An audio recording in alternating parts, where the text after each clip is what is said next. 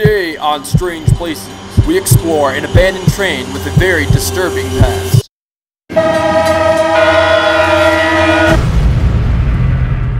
We go through the commuter rail cars awaiting scrapping on rarely used tracks, and we take a look of what remains inside. And Max gets into the cockpit of an active and running train without permission. So follow your host Max Power and Vaidas into this abandoned and haunted train.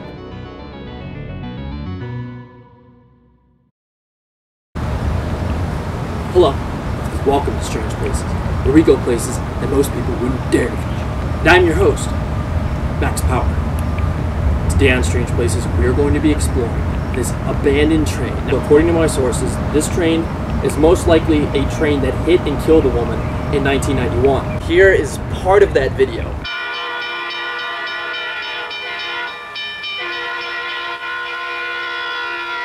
At this point, the woman was hit by the train traveling at 60 miles an hour, killing her instantly.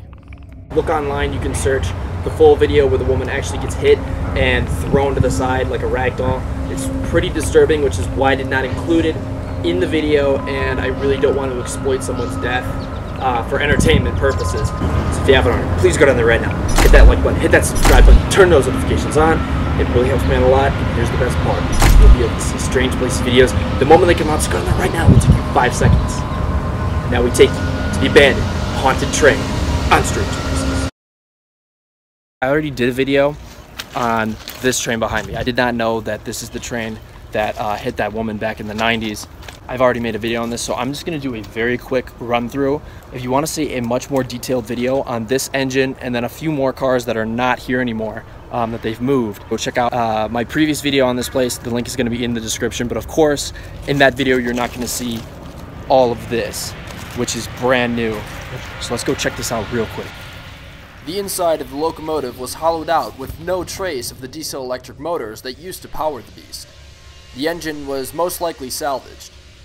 At the front of the locomotive lies a decaying cockpit with rusting instruments that used to control the train's speed, braking, and other important functions. So you know how it says tools below? That's where they keep the Strange Places haters.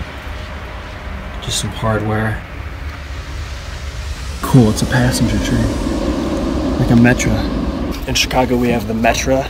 The Metra is our commuter train. And that's how we get in and out of the city when we don't want to drive. And I think this is an old Metra train.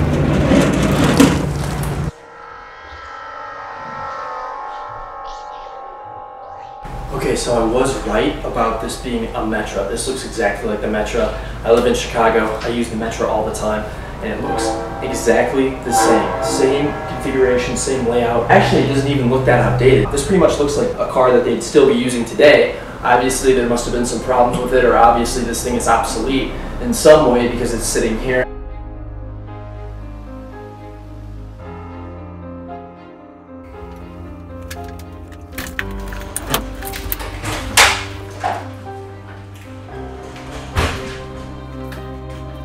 Another interesting car. This is not what I'm used to seeing on the Metra. This interior is dated. This doesn't look anything like the modern Metra. Definitely a Metra from maybe like the 80s or 90s. Now we know that they abandoned these train cars because they were obsolete and they were old. Used to flip from one side to the other. So if you want to face each other, you just go like this. So they still do this on the Metra today, but it's a little bit different. They move a lot smoother, and they don't have to flip. They just like kind of move this way. I wonder why they had this stuff. When is this from? July 23, 2015.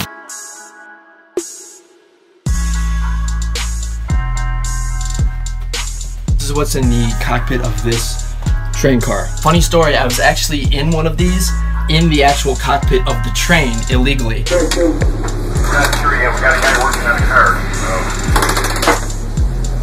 They didn't put any signs up that said like you can't be in there, so I just kind of walked in while the train was running. I was going from Chicago to the suburbs, and I decided to walk in here, and everything was functioning. The radios were going, all the controls were active, and there was no lock on the door, no keep out sign, so I just went in. I was just chilling in there filming. Kind of funny, so I've been in one of these while it's running, and this one looks a little outdated too. By the way, this cockpit is much different than the cockpit of the other train that we saw. So I know in the metro trains, the engine cars, they have a big diesel engines, and those engines are actually not powering the train. Those engines power a generator which generates electricity for electric motors. So it runs on diesel electric. This is a passenger car where there's no diesel engines, there's no big electric motors, there's no anything like that. This cockpit is just designed to control the engine, which would probably be at the opposite side. So I guess you could call this the caboose, even though sometimes you will see these leading.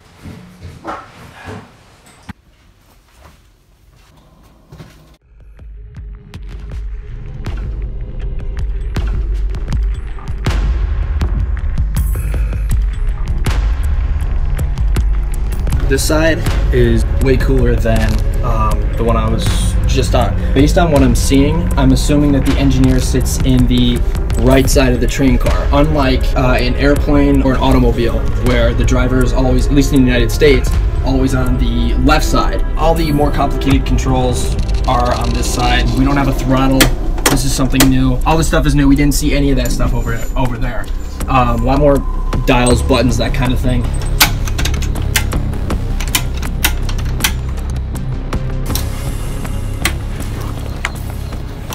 Hey! What up? What up, bro? We're joined by Vaidas. Check him out, Vaidas Adventures. Vaidas5 on Instagram. Yep, this is what Vaidas does. Can I climb in here? No way. I don't know. Yo, we got a serious problem. We got Vaidas on the train now. I think he's about to hijack this. Vestibule area. Emergency brake systems here. Oh, that's cool. Unlawful to use without a valid reason.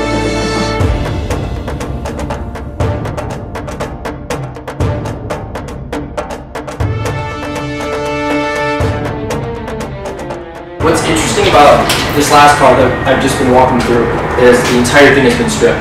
There's nothing here. On the top floors, we still have seating. I don't know what they did with the seating. Maybe they put it in an operational car.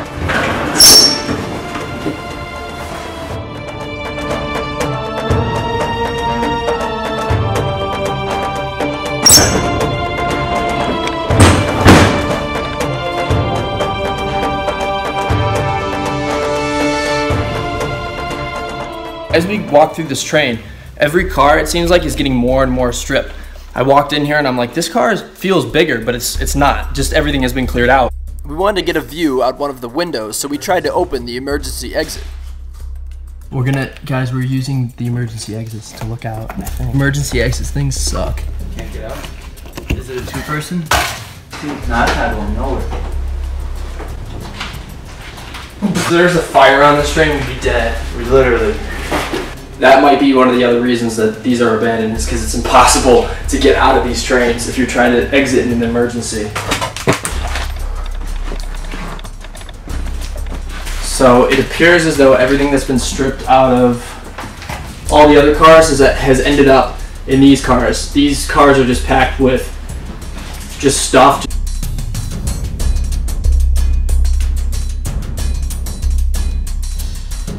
The last car was completely different from the rest. It had single seating fitted with tray tables like in a commercial airliner, indicating that food was served on board. This means it was most likely an Amtrak car which once took passengers across the country. Before we left, we decided to check out one more cockpit.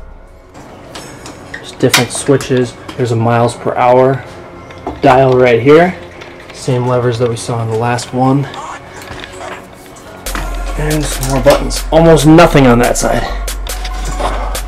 Guys, thanks for watching. Please don't forget to like, subscribe, share, and comment. Also check out Vaidas Adventures, Vaidas5 on Instagram. Links to that channel and Insta. I'm your host, Max Power. See you next time on stream.